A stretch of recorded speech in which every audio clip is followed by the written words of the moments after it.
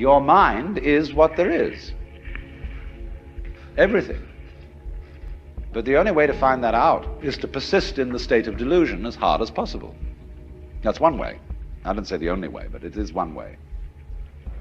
And so almost all spiritual disciplines, meditations, prayers, etc., etc., are ways of persisting in folly, doing resolutely and consistently what you're doing already. So if a person believes that the earth is flat, you can't talk him out of that. He knows it's flat. Look out of the window and see. It looks flat. So the only way to convince him that it isn't is to say, well, let's go and find the edge. And in order to find the edge, you've got to be very careful not to walk in circles, so you'll never find it that way. So we've got to go consistently in a straight line, due west, along the same line of latitude. And eventually, when we get back to where we started from, you've convinced the guy that the earth is round. But that's the only way that'll teach him. Because people can't be talked out of illusions.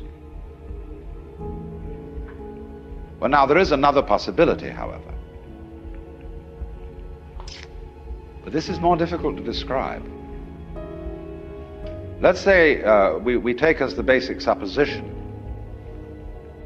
which is the thing that one sees in the experience of Satori or awakening or whatever you want to call it, that this now moment in which I'm talking and you're listening is eternity.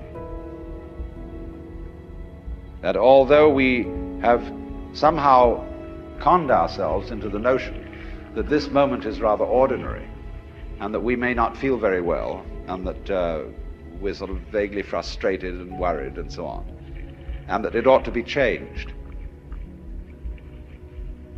This is it. So you don't need to do anything at all. But the difficulty about explaining that is that you mustn't try not to do anything, because that's doing something. And how to explain that? Because there's nothing to explain. It is the way it is now, you see. And if you understand that, it will automatically wake you up.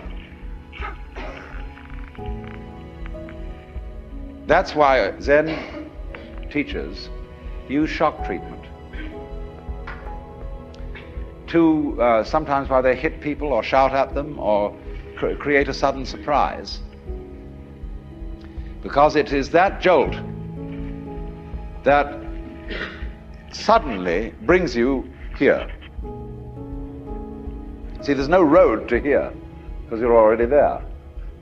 And if you ask me, how am I going to get here?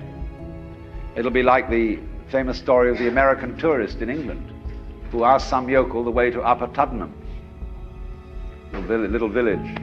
The yokel scratched his head and he said,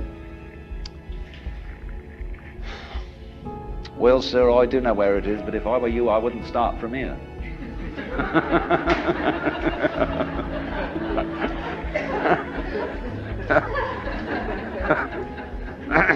So you see, when you ask, how do I attain the knowledge of God? How do I attain nirvana, liberation? All I can say is it's the wrong question.